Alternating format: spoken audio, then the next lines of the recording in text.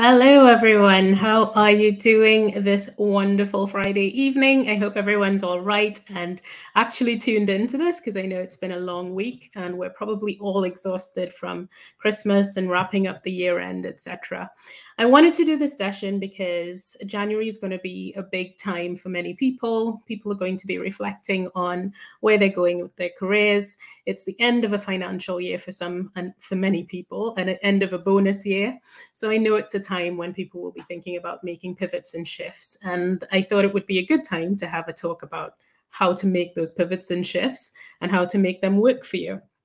And what I'd like to say is that this session is going to be about staying in a career, staying in a typical sort of employed career. But I know that many people also want to start businesses or to take on freelancing.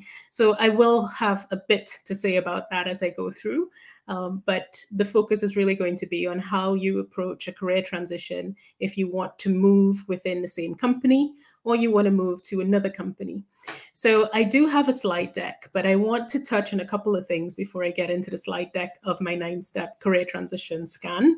And the main thing that I want to touch on is this topic of HR.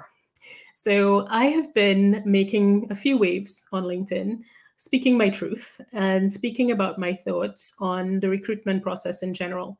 And I've been an entrepreneur now for roughly 3 years. And very recently, I had this experience where a friend of mine who works at a quite prominent company invited me to share my CV with him because he thought that I could come and make a difference at this company. And I thought about this process, and then I thought, okay, my CV is not in a position to share with any company because my CV is not designed for traditional work. My CV is designed like an entrepreneur's CV. It's basically about projects that I've done. It's all designed around the projects that I've done. And therefore, I need to rework it to fit into the classic CV of a traditional company. So I hired someone to have a look at my CV. And one of the things about my CV, as if you ever have seen my CV or looked at my LinkedIn profile, is that I've done an incredible number of jobs. So I started in finance. I have a finance and accounting degree. I moved into internal audit. Then I moved into supply chain. I did a lot of big projects in supply chain. And then I moved into entrepreneurship, innovation, sustainability, coaching, business development. So there's a whole heap of things that I have learned how to do that don't fit in a traditional work context. So I struggle to think about my CV in a traditional work context. And I thought to myself, why not ask someone to help me redesign my CV?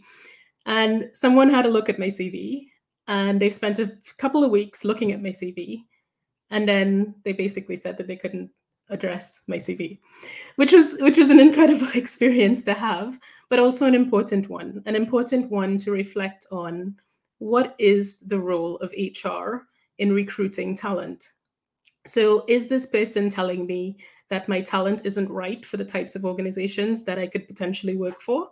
I don't think that that's the point, right? And that's not the point that HR wants to create when they create these rules and guides and hacks about how to have a CV that passes an ATS tracker, or how to have a CV that is easy to scan in 7 seconds. The reality is HR focuses on efficiency and not effectiveness in the talent process. And this is a problem, I think, for a lot of companies, and something that I think businesses need to address and need to seriously think about as they go through the war for talent that's coming in the few years and actually is on at this moment. So what I want you to reflect on is HR is looking for something specific. Unfortunately, at the moment, we cannot change that. We can influence it within the companies that we work in. And the more senior you are, the more you're likely to be able to influence this. So please do.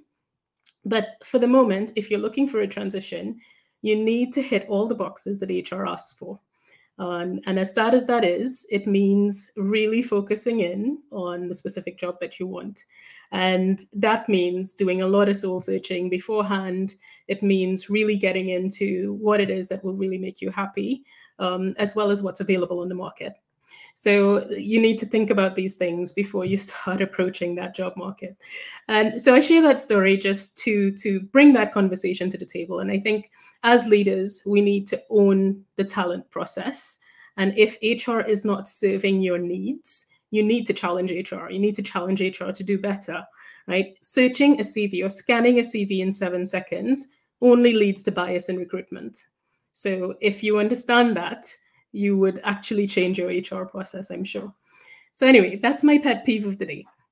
So what I'm going to do is attempt now to share my presentation. So hopefully you can see that. And I'm going to talk you through my 9-step career transition scan. Hopefully it's big enough for you to see the ideas that I bring up. So the first idea that I want to introduce to you is this quote, which is, happen to your career and don't let it happen to you. And I think as we move on in age, as we mature and as we build experience, sometimes we are less proactive when it comes to shaping what's next in our career. When we're younger, we're more willing to take risks. We're more willing to challenge the status quo, perhaps. But when we get older, we're looking toward retirement. We're looking toward, finishing that mortgage, getting the kids into university, etc. And somehow we kind of lose focus on the career. The thing is, we're still spending roughly half of our waking hours at work, possibly more, right? Depending on who you are.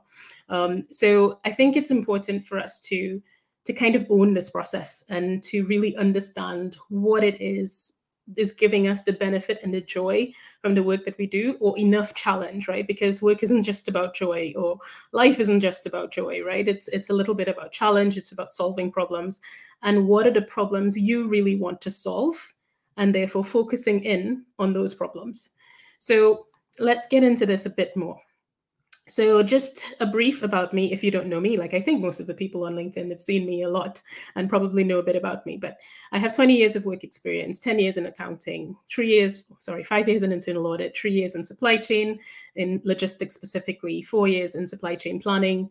Then I've been an expat in 3 different cultures. I have certain degrees and qualifications, that's too much to mention. And I've spent the last 3 years as an entrepreneur.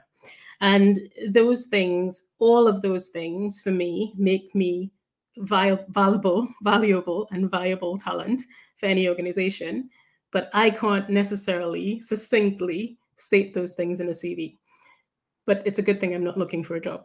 So in terms of taking on career transitions, let's get into the idea that I have. And I'm probably going to try to make this a little bit bigger so that you can see these ideas a little bit more. So the first thing to do when you're going through a career transition is to map out where you are and thinking about reflecting on where you are as a person and an individual in your life, where you are as a family, as a national, as anything that's relevant to how you identify yourself, and really mapping out that situation, understanding the experiences you've accumulated so far and what they contribute to your life in the next phase, right? And this is an important part of the process. And this is actually the part of the process when I do my career transition courses that I spend the most time.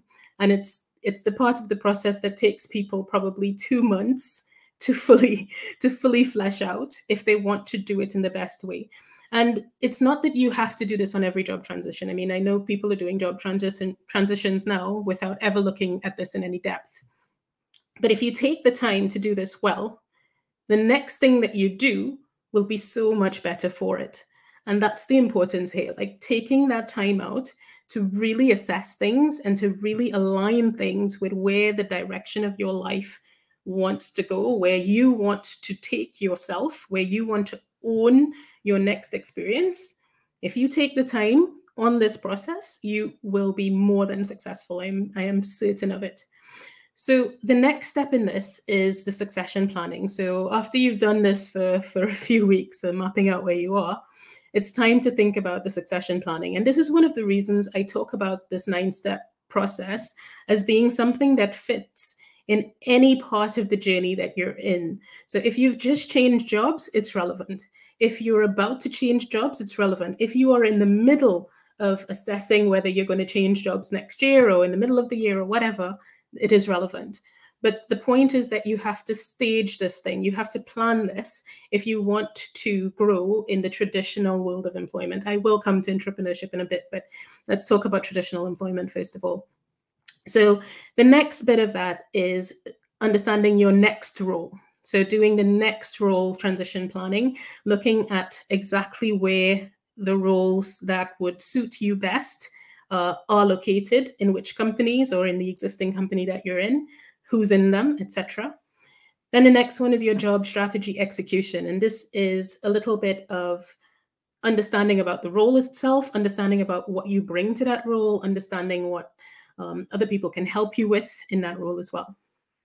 Then number 5 of this process is the digital brand building. And this is most relevant when you're moving into an external company, but it is also relevant internally depending on the size of your company. So if you have a really big organization that is multinational, for example, having a strong digital brand is also good for building that reputation across that company, because LinkedIn is a source of traffic for a lot of big brands. So it's an important place for you to establish your authority in the area that you are the authority on.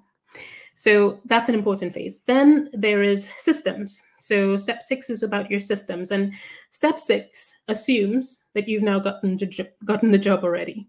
So there's a piece in the middle there that I haven't even spoken about, but it's kind of covered in the job strategy and execution. But it is around the actual putting your CV out there, getting that feedback, iterating, tailoring that CV to the job, etc. But this is not about CV writing. I'm not an HR person, and I will not profess to be the expert at CV writing, because I think CV writing is really an HR. It's only a desirable skill for HR people. It's not a desirable skill for me. But moving on to that, once you've gotten that position of having the job, you then need to build really strong systems or migrate your strong systems from your previous job into this new role. And the way you think about and approach those systems is going to be important for you. Then there's the onboarding. And the onboarding is really about testing your systems. It is about understanding what is going to work in this environment and what isn't going to work in this environment. And that's why it's really crucial to starting new roles. Then you have your sort of review, and that is to update, to go through a process of training, and maybe technical training as well as your own personal skills training, to address the needs of the specific role once you know more about it. And then finally is a stage of making a pitch, where you actually pitch an idea to whomever, it would be your new line manager or whomever. So these are the 9 steps in my career transition scanning system. And, some key points for you to note as we go through this process, right? So knowing your mission and your goals is key to mapping out where you are. Making an assessment of your key experiences and interest is also important. And knowing the key outcomes you want to achieve is also essential. Design thinking for your career. So what is your career meant to do for you? What are you expecting to achieve? And what's the best path to that outcome? So this is something that you really need to think about. And this is where I'm going to start potentially talking about whether you want to go into the same traditional type of employment that you're in today, or if you want to look at becoming a freelancer or an entrepreneur or consultant, etc. So let's tap into this a little bit more. And I have a few. I'm going to shrink this again so that you can see me and we can talk about this. So career ideas and choices. And I'm making fun of one, the top one, but actually I don't think any of these are invalid choices. I think they're all very valid choices. So when I talk about the Sleepy Hollow, I actually just mean someone who wants to just have money for the purpose of their life. So they're not necessarily in the job because that job gives them anything. They're in that job because that job gives them income in order to finance what they really care about. So, and that's a very valid choice. There are various stages in your life where that can be the right choice for you, right? It could possibly be the right choice for you throughout your life, right? But you need to decide that. The next is the impact maker. So someone who is really out there to go and make impact. They're not necessarily interested in an income for their work. They're more interested in purpose. So this could be people who get into potentially clergy work, or even in terms of, supporting aid, helping impoverished communities, things like this, people who really want to make impact in the world. I would argue that people who are into sustainability often fit a little bit into this category as well. Then you have the lifestyle influencer. And when I talk about a lifestyle influencer, I mean someone who is doing a job that is about the life that they want to enjoy. So to give some examples, you can be a ski instructor. So maybe someone really likes skiing. They've developed certain skills in skiing, and therefore they become ski instructors so they can stay continuously in the ski slopes at the times when the ski slopes are open, right? That's a lifestyle influencer of sorts, right? So this is someone who really knows deeply about this thing that they're in. And if you want to do, it could be someone who's a guitarist, a singer, songwriter, things like this. A corporate jet setter. So I'm going to talk a little bit about this one in a moment, right?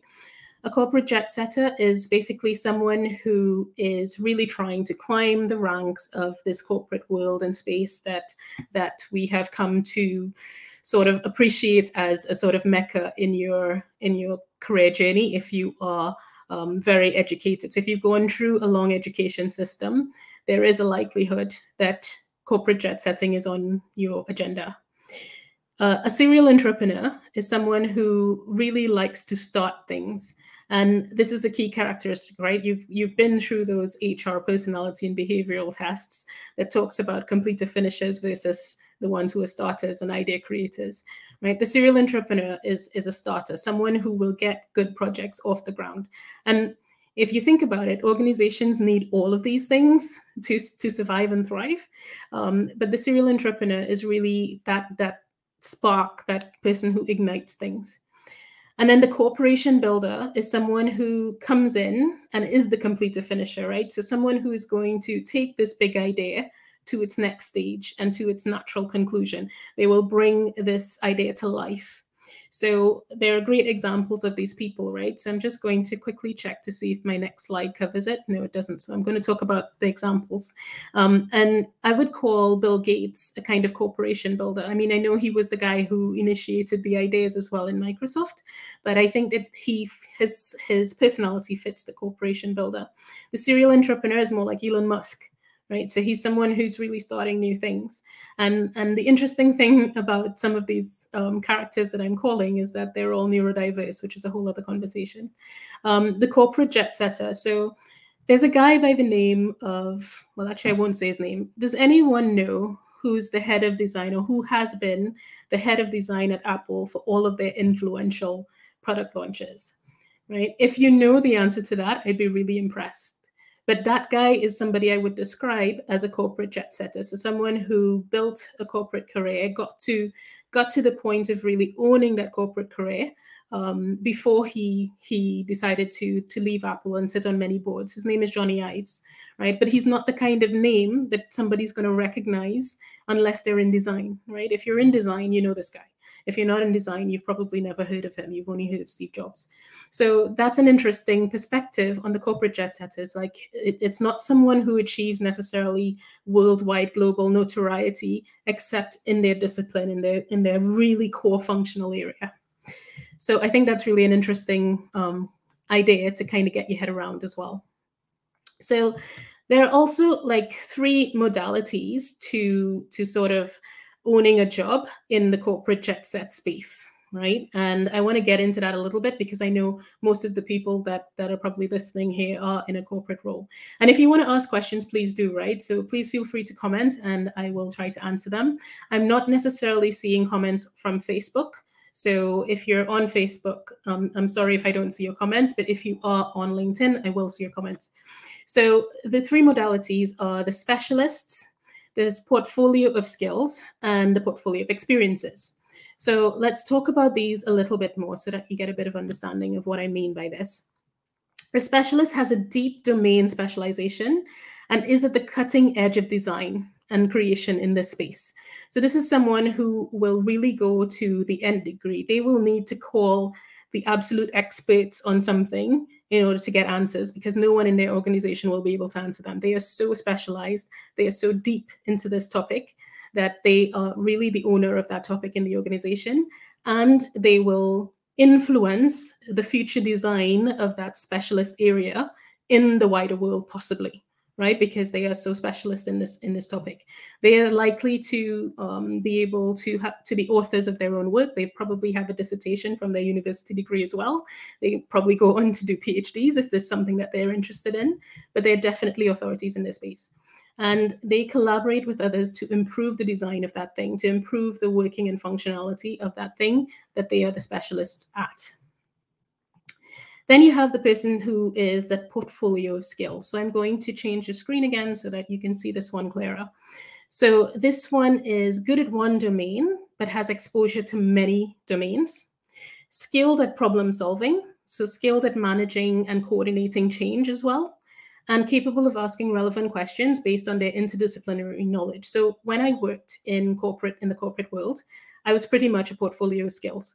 I had enough skills that I could ask the right questions in several different settings in order to make projects better. So I was good at risk management, I was good at controls, I was good at continuous improvement because I had this understanding of how things work from the portfolio of things that happen in a business, right? And people in this sort of category, they tend to become managers of people in business units, managers of change.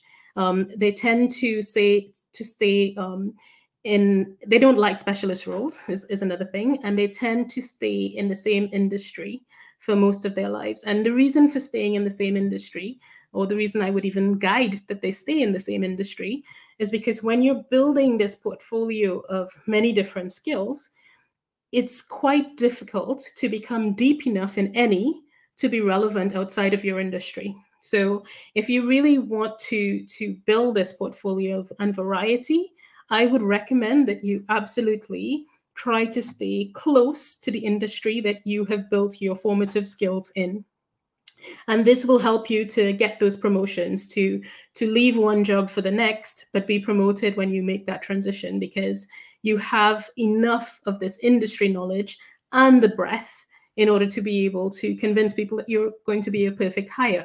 If you're going to take your portfolio of skills and move to a completely different industry, you're going to find that you have lost a lot of your footing in terms of the breadth of things that you understand, because that new environment will be so different.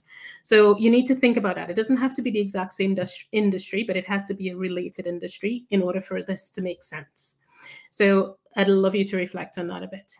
So let's look at the next bit, and this is experiences. So this is pretty much people who have sort of the skill of culture, let's call it this, and of organizational design, and of bringing different elements together. This person is deep on empathy, they're great at vision, and they're great at bringing ideas from different places. So this person is probably the closest an organization gets to having the entrepreneurial mindset, right? They are really good at drawing on their experiences to bring innovation to a team and to a design and to a future. So depending on how you fit in these three paradigms, you can start shaping what your career will be next, right? I think if you're pretty much a specialist type, specialists do well in freelancing and also in centers of excellence. So if you want to get into freelancing and you feel like this is a niche for you, you really need to have those connections beyond your current workplace, beyond the periphery of what's known, in order to get into the spaces where your freelancing skills will be not only needed but recognized and well paid for. Right? Otherwise, it's a bit harder. If you have a portfolio of skills and you want to get into freelancing, it's going to be a little bit harder for you. So if you're the portfolio of skills person, I would recommend looking to startups. So looking at places where people are, where you need to have a breadth of skills and you need to know how things work, have that experience, and can bring value. So startups are a good place for those people. And in terms of the experiences people, you want to look at leading organizations. You want to look at leading those startups, perhaps, or even looking at new ventures in existing organizations, etc. So these are ways that you can start thinking about your career decision based on several parameters. And of course, we can talk all about this. If you have any questions, I am here for it. Please feel free to ask me any questions that you want. So that's sort of the framework. What I wanted to touch on is if you're a mature job seeker and you're considering starting a business, I would say look for the opportunities before you leave your job. So unless you have a huge cushion, if you have a huge cushion to fall back on, let's say 2 years, if you have 2 years of a cushion, then definitely you can leave now and give yourself the time to think about what you really want to do. But it takes time to build a consulting or freelance business and career if you want to make that kind of shift. So you want to make sure that you have enough backing to do that, or you have an immediate job. And I'm telling you this from experience. I have done it and I have managed to succeed at it, but it has taken some time. So the other thing I'd like you to reflect on is doing side gigs, right? So if it's an area that you want to explore, possibly consider taking on a small side gig to give yourself a feel for what it could be like, the area that you want to get into. If you completely want to shift your skills, then you definitely want to make sure that you have somewhere that will help you mold that new transition and skill before you go out on your own. Okay, so then the other thing I would say is to look for strategic alliances. So if you're thinking about moving out on your own, look for people who have a complementary skill set where you both can go to the market together with that skill set and sort of negotiate to bring that to life. Because the marketing is the most difficult part of going off on your own, especially because there are so many people who go off on their own. And you can imagine, I mean, you experienced today the noise of how many people are out on their own pitching for their businesses, right? So this is an important thing for you to think through. And then you want to leverage your knowledge across the startup landscape, because I think that's the place where your experience, if you're a mid-career person, your experience would be most beneficial. The next one is new graduate. So if you are a new graduate and following on with me today, look for graduate training programs and consider the planet. Get involved with green tech and sustainable startups as early as possible, because as they grow and scale, they will become the next big thing. So the next few slides, I'm going to skip through very quickly because we've sort of talked about this already, and I really want to get to a place where you can ask me a few questions. So the thing about successes is to identify more than one and craft ways to set challenges for these people as you plan your own transition. So get those successes activated before you even think about moving.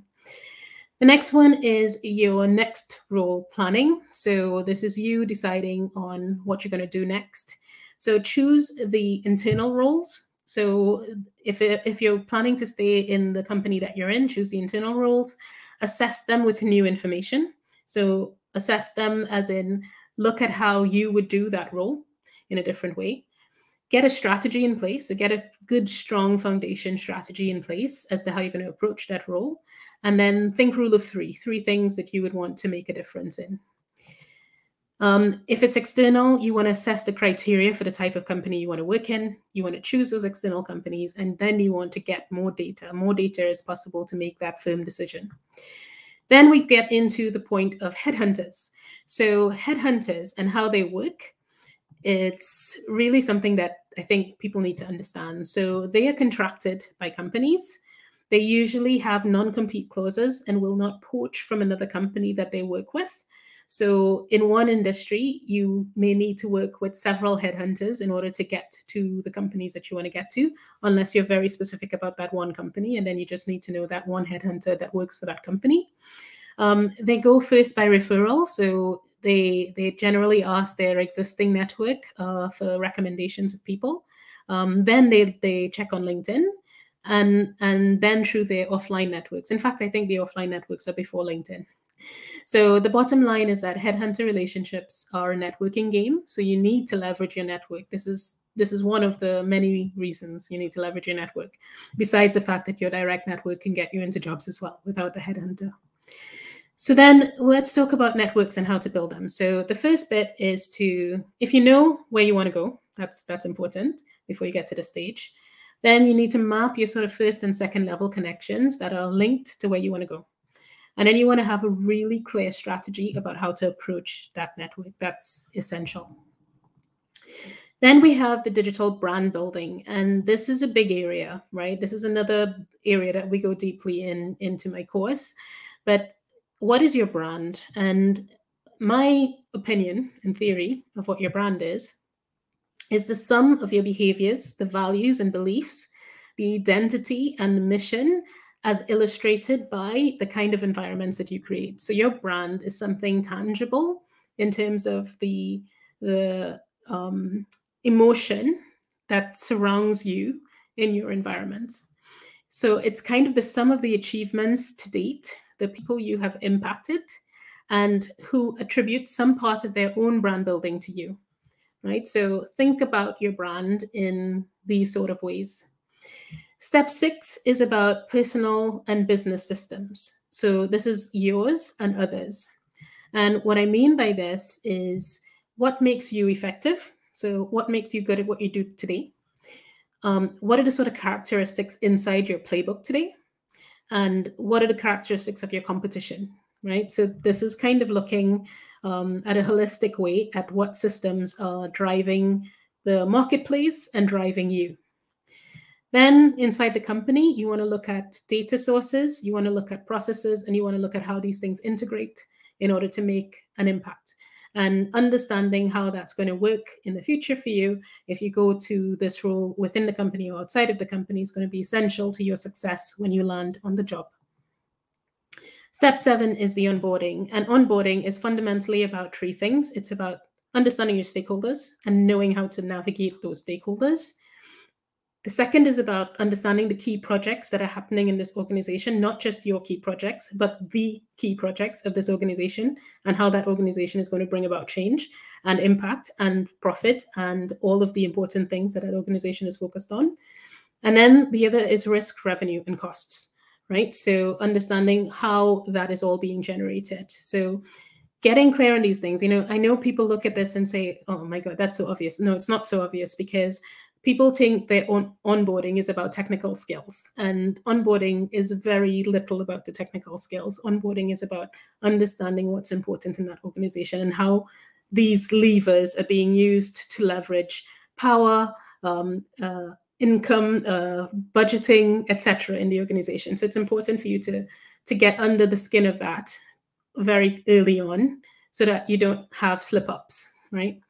So then step 8 is about review and update. So this is about assessing your playbook, looking at that playbook again, looking at the things that you need to tweak and change for the organization or the particular function or new job that you're in. And then it is about really fundamentally asking the critical questions. And the critical questions can only come if you really understand what this business is about. And that's why it's so important to use your onboarding for getting a great feeling for what this organization is really trying to make happen.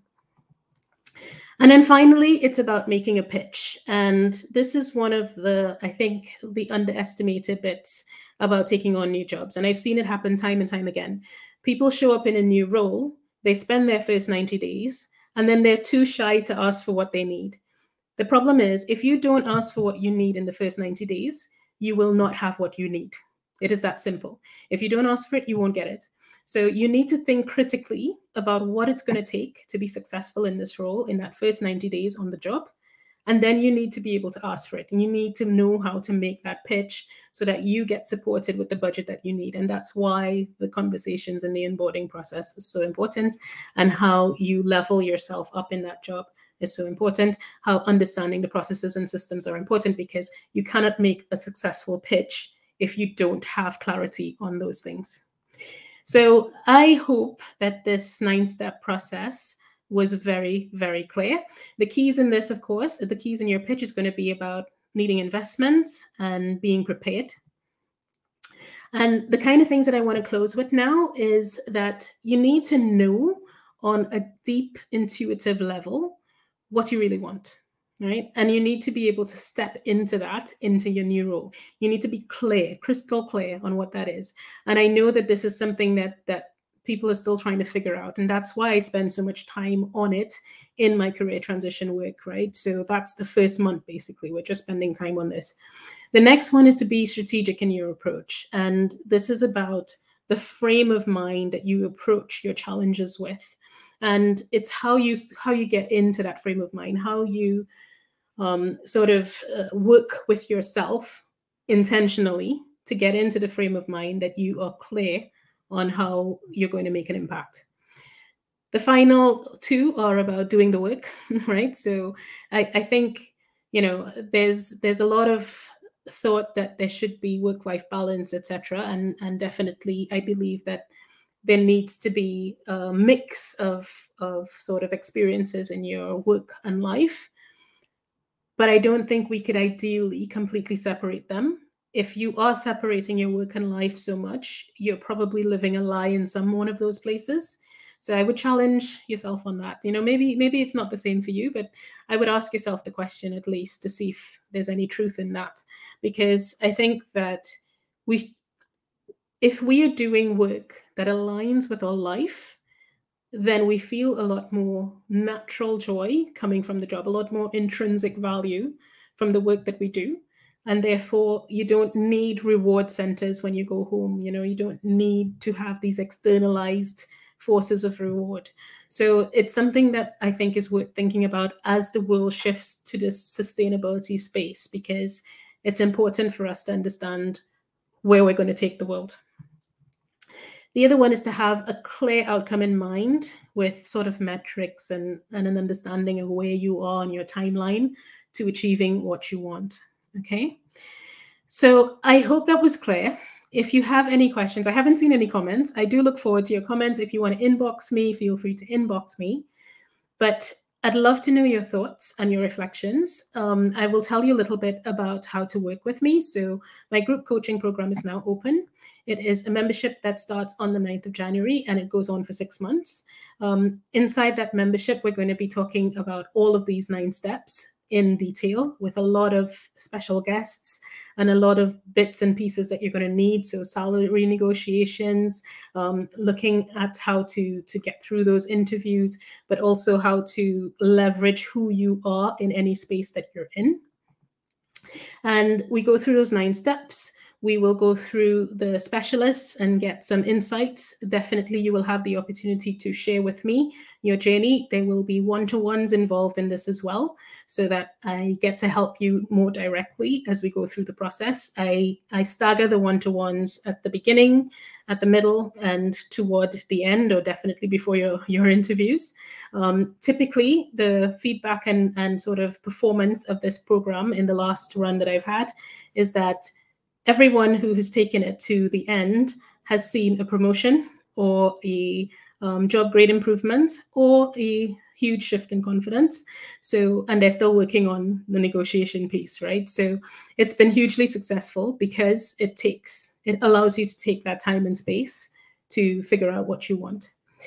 And so if you want to get in on that, you can actually go, so if you don't want to type this in from what you're seeing on the screen, if you go to my link tree, either in my Facebook profile or on my profile on LinkedIn, you will understand how to get involved with this program. So thank you very much for listening. I have enjoyed sharing this with you, and please feel free to drop me a message if you want to ask me any questions and find out more about the program. And if you need any further guidance on the next steps that you need to take. Thanks for joining me and have a lovely weekend. See you soon. Bye.